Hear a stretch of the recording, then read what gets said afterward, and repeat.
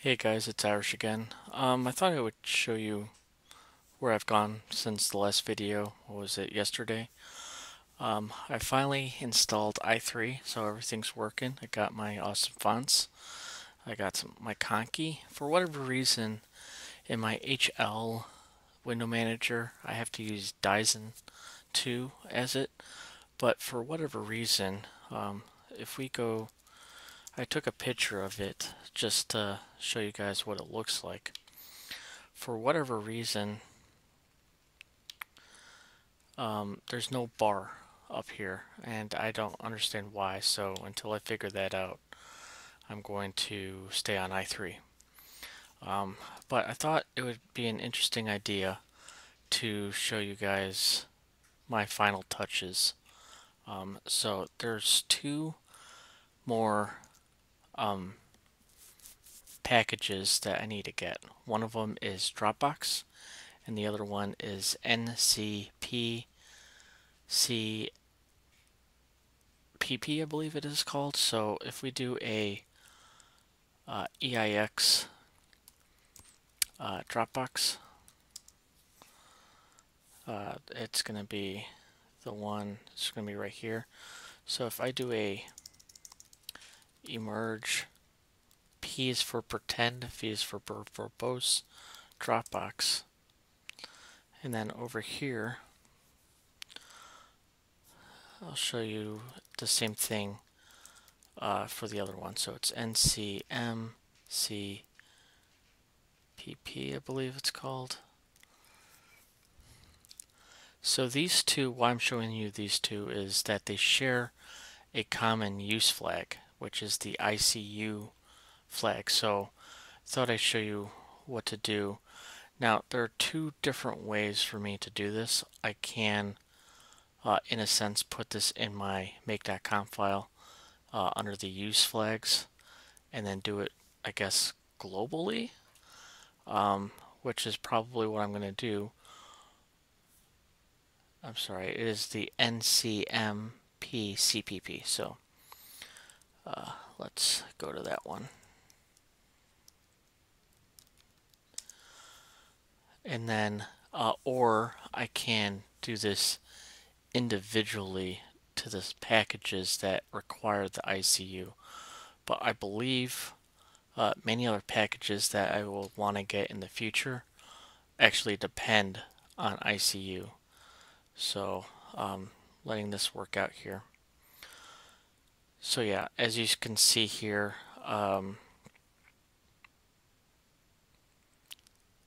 that the dev-libs/boost requires ICU, and then over here there are a couple of dependencies that I need to change, which are the use flags here, and then the Qt core also requires ICU. So what I'm going to do first off is go to my make.conf. So it's going to be in the Etsy portage and then make.conf. Normally, I've been watching a couple videos from Das Gregor and then from Linux for You and Me, and they have some awesome guides, especially Das Gregor. He has been on Linux or Gentoo for 14 years, so he knows, mostly the ins and outs of Gentoo. So, but his philosophy is to keep this use flags nice and short, because if there's any different, if there's a package that will break, then it could be a domino effect. So I'm going to try to do what he does and keep my use flags nice and short, but I'm going to put it here. So it's going to be ICU. I'm going to save this, and then I did watch a video of his that suggests that after you put a use flag in, that you should do a deep clean if you're going to use it globally. So that's what I'm going to be doing. So to do that, it's going to be sudo emerge, A for ask, V for verbose, and then U for update, N, capital N for new use flags, then D for deep. This was what I was going to do tomorrow on Friday, but might as well do it now. So, and then I don't think you need this, but I like it. Then world. So this will calculate the dependencies, and then this will go and upgrade any of the libraries. This will do a deep clean, and then hopefully this will work. So I only need to put in one additional package. So hopefully this will won't take too long. But I'm going to pause the video here, and yeah, I'll be right back. Okay, so actually on Tuesday when I was doing trying to figure out my Dyson issue, I did a deep clean. So this isn't going to show a lot, but as you see, there's going to be a 5 reinstalls just because I did put the ICU flag in there. So it's going to update reinstall SQLite lib xm12 qt core harfbuzz open dap, and then yeah, open ldap. So I'm going to say actually I'm going to say no really fast. I'm going to do it at time. That's what I've learned from several other Gentoo users. So this will show you actually how long this will take. So I'm going to put time in front, and then there's another flag, an interesting flag. If you don't want to see the code going up, you can do the dash dash quiet, which I misspelled.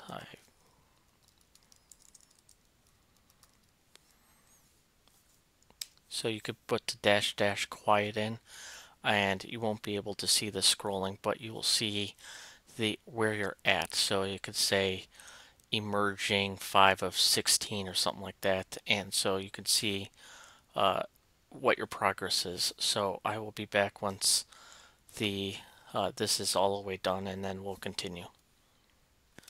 Okay, so it looks like it's done, and this is what I was trying to explain. So if you put that dash dash quiet, then it will just show you what's merging and then what's installing. So it's pretty nice. So looks like, I don't know if it did do this, but it looks like about 1200 seconds. So not too bad. I actually made dinner in that time. So alright, so what we're gonna do is then emerge PV. We'll do Dropbox first, and then you'll notice that only one use flag is needed, and no longer does the ICU be needed because we put it in our use flag. So while this is calculating, one of the guys on LDC Higher C channel was helping me out. There is a website that if you go to it, it will tell you if you're looking for a package in the overlays, then this is a pretty good website. However, there is a way to do it through the terminal, so I'll show you the website really fast. So just a Gentoo portage overlay, and then if we wanted to look for TTY clock, it will tell you what overlay is in. So it's this one. But if you wanted to do it strictly through the terminal, if you have EIX installed, so it'd be EIX-R and then TTY clock, it'll tell you that it's right here. So it's pretty nice. I like it. And then if there's certain dependencies or certain use flags that you want to look up, say, so it would be under eQuery, and then you put a U, and then we'll say RxVT Unicode, which is my terminal. You just click that, and it will tell you that, yeah, I have 256 color, alt font, and then it gives you an explanation instead of having to go to the website and trying to figure it out that way. So it's I like it very much. It is helpful. So let's go back. So as you can see, the only thing I need to do now is put the lib prcre in there. So what I need to do then is create a package.use. So I would do, say, vim etc portage package use slash then I just call it the name of the package. I'm sure there's a way to do it otherwise, like put it in one single one, but I prefer to separate them like this. So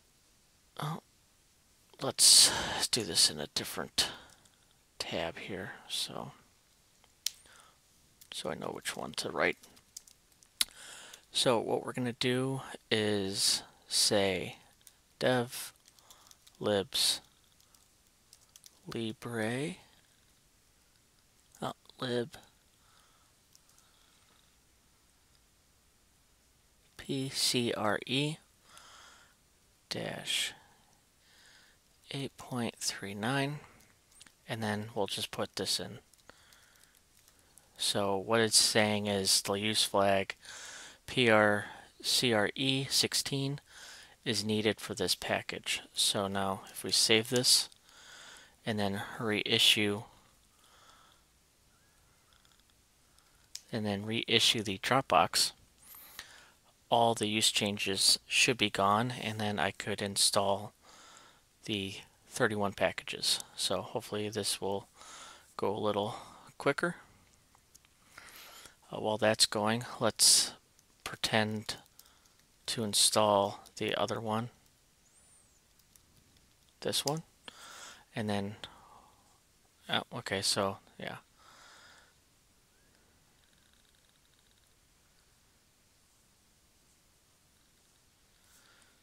Okay, so it looks like I did something wrong.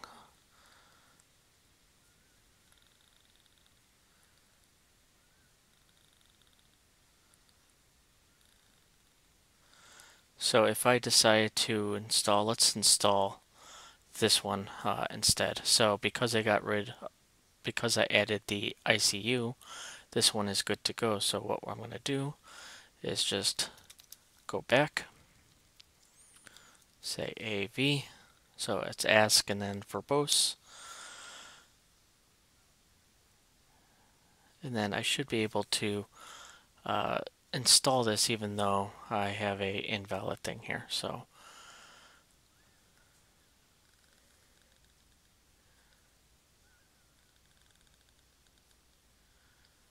yep, so we'll say yes, and then this will install. So there's 1 of 3. So we will fix this one here. So we'll go back, vim etc portage package use. What was it? The lib pcre. Okay, so what I forgot to do is hit the equal sign, I believe, and then we'll go back. Again, this is a learning process. It's definitely a culture shock, I would think, because there's a lot of stuff that would just work out of the box on Arch, and I'm still trying to figure out some of the stuff. So one of the ones, like it would show transparent, is a program called Slurm. I have a alias here. So this would actually be transparent, so you could see the wallpaper in the back. But as you can see, it's this bluish color. So let me know if any of you guys understand what's going on with that one. I would like it to be, back how it used to be, where I could just it was black, and you can see it here. Alright, still.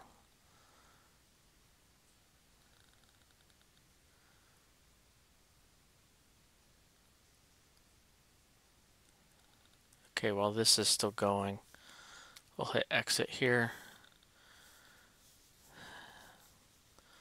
And we'll go back into this. We'll put the we'll put the greater sign, and then we'll save this again. We'll we'll rerun this, and hopefully this will work. I'm sure I'm doing something incorrect, but again, this is an awesome learning curve. So,